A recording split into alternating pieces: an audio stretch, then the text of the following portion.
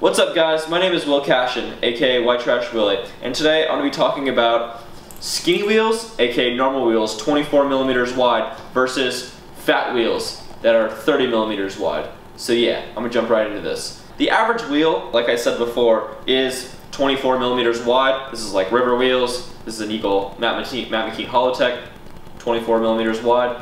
Most every single scooter wheel you've ever ridden is 24 millimeters wide. Now, Ethic makes 30 millimeter wide wheels, and maybe a few other companies, it wouldn't surprise me. But every single company that makes them, it's awesome. I totally back every company. I don't have any Ethic ones or Urban Art ones or any other companies right now. I just have these Eagle ones, so this is what I'm going to be comparing right now. Now, wide wheels are game-changing wheels because you just have way more urethane and way more traction in just every single trick that you do. You can land kind of sketch, you'll still be able to maintain your traction just because you have that much extra urethane on the edge of the wheel compared to a normal wheel where you don't have as much. Although these wheels may be a little bit heavier, it doesn't add that much more weight to your scooter. Yeah, it doesn't add any more weight, to be honest. If anything, it just makes your whips come around easier because you have more momentum in the back of your deck. Yeah, nothing to complain about the weight, so don't even worry about that. These Eagle wheels use normal bearings, just whatever bearings would come in these wheels. I put these bearings in it, any bearings. But the Eagle Radix wheels do come with a spacer, so when you do put your normal bearings in there, you'll need to put a special spacer in there that'll fit. A downside of fat wheels is it's kind of hard to put on your scooter right now. There's not a lot of components that work with it. I know District's making forks for wide wheels, Eagle's making forks for wide wheels. So don't worry, your wide forks will be coming out soon. And the good news is most wide wheels works on most decks, excluding TSIs and a few others, but most every other deck does. I know Grit decks do, AOS decks do, District decks do, lots of decks do. Don't even worry, AO decks do. So don't even worry, you'll be able to make these wheels fit on your scooter with just slight modification. And if you guys want a video about that, I can show you guys how to put wide wheels on your scooter if you want a video. Next, I'm just going to be talking about just proving how they're good. Now let's just take a step back. Let's look into the bike world really quick. In the bike world, there's lots of different types of bikes. There's mountain bikes, road bikes, cruiser bikes, BMX bikes. There's just lots of different bikes out there. And if you look at the difference between bikes, one of the main differences is the thickness of the wheels. If you look at a mountain bike or a BMX bike compared to a road bike or a cyclocross bike, the wheels are fatter compared to skinnier.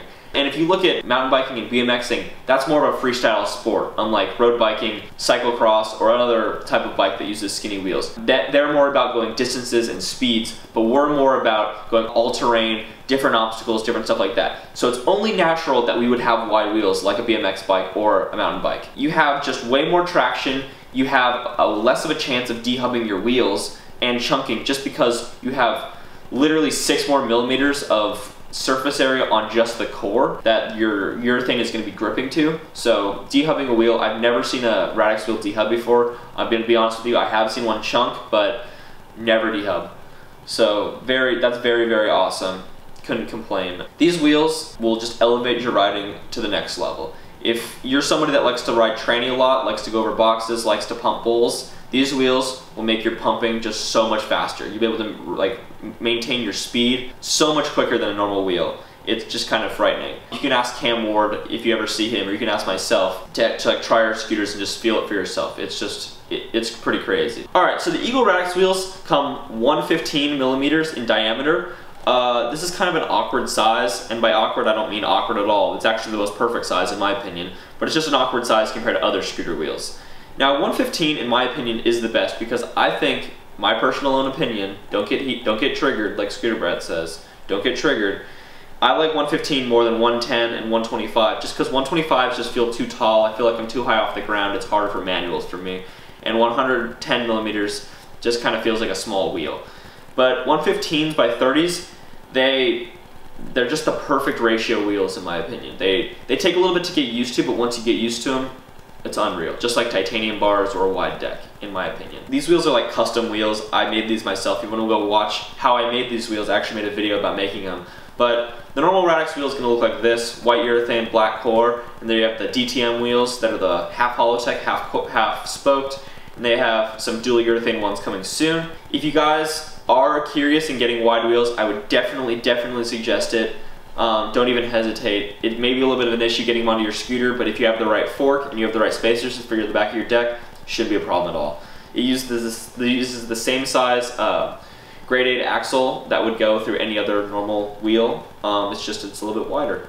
That's the only difference. It doesn't have bigger bearings, unlike the Ethic wheels. Part of me wishes these wheels had bigger bearings. I definitely feel like bigger bearings are the next step in our sport. I think the fact that we use skateboard-sized bearings is kind of ridiculous. Still, comparing to like a bike that uses bigger bearings, but hey, one thing after another. Let's get the wide wheels out first, and then we should get the bigger bearings. So that's just my opinion. That's how I think it should be. If you guys have any questions about wide wheels, any personal questions, any just things you're curious about, don't be afraid to DM me on Instagram at @WhiteTrashWilly, and I'll answer your question, no doubt. So yeah, thanks for watching, guys. If you like this video, make sure to thumbs up it. Make sure to subscribe for other videos. Go check out other videos if you like skits and funny things, if you have a sense of humor. So yeah, until next time, guys.